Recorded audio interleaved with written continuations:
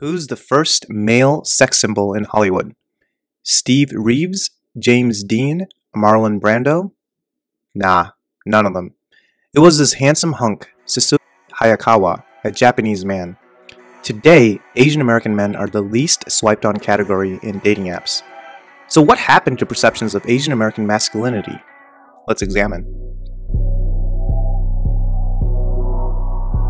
Born in Japan in 1889, Hayakawa immigrated to the US as a young man and began his acting career on Broadway.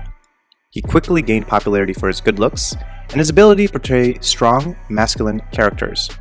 An adept jiu-jitsu practitioner, fencer, swimmer, and horseman, he was so handsome that a white woman swooned in the theater at the sight of him. A direct quote from a photographer. When Sasuke was getting out of his limousine in front of a theater or of a premiere showing, he grimaced a little because there was a puddle. Then, dozens of female fans surrounded his car, fell over one another to spread their fur coats at his feet. Hayakawa's success in Hollywood was significant because it challenged the stereotype of Asian American men as weak and effeminate. In many of his roles, Hayakawa played strong, masculine characters who were not only physically imposing but also emotionally complex. His portrayal of these characters helped to counter the stereotype of Asian American men as emasculated and submissive, and showed that they were capable of being strong, confident, and complex individuals. Hayakawa's success also had a broader impact on perceptions of Asian American masculinity. By achieving fame and recognition in Hollywood, he helped pave the way for other Asian American men to be seen as leading men.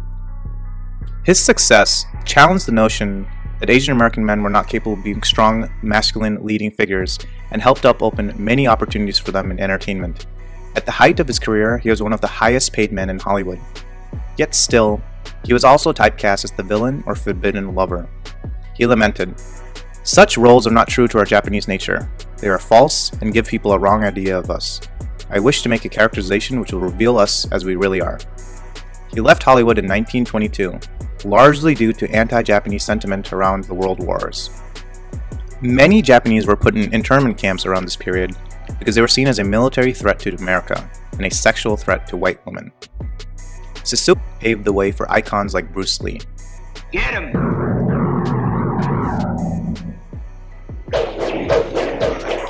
Lee's impact on martial arts and popular culture cannot be overstated.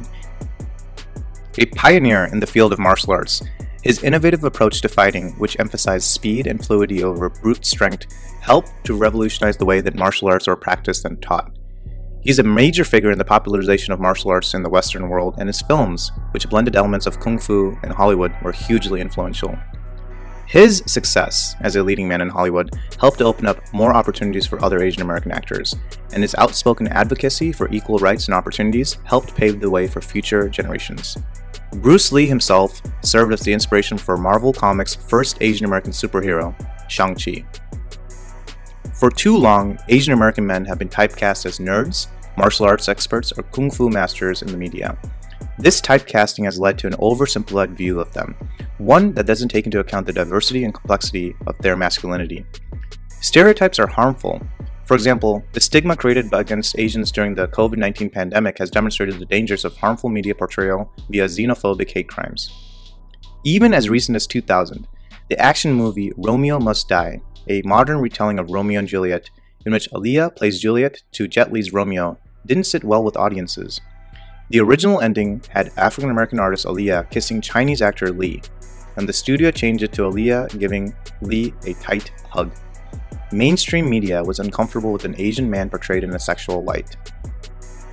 Shang-Chi, which features an Asian American man as a skilled and capable superhero, is the latest groundbreaking representation of Asian American masculinity, and it's going to help challenge and dispel these harmful stereotypes.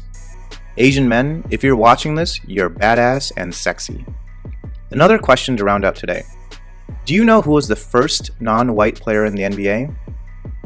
Wataru Misaka, another Japanese American man who broke the color barrier in basketball for all minorities and paved the way for superstars like Jeremy Lin. If you like this video, please subscribe for more. See you in the next one.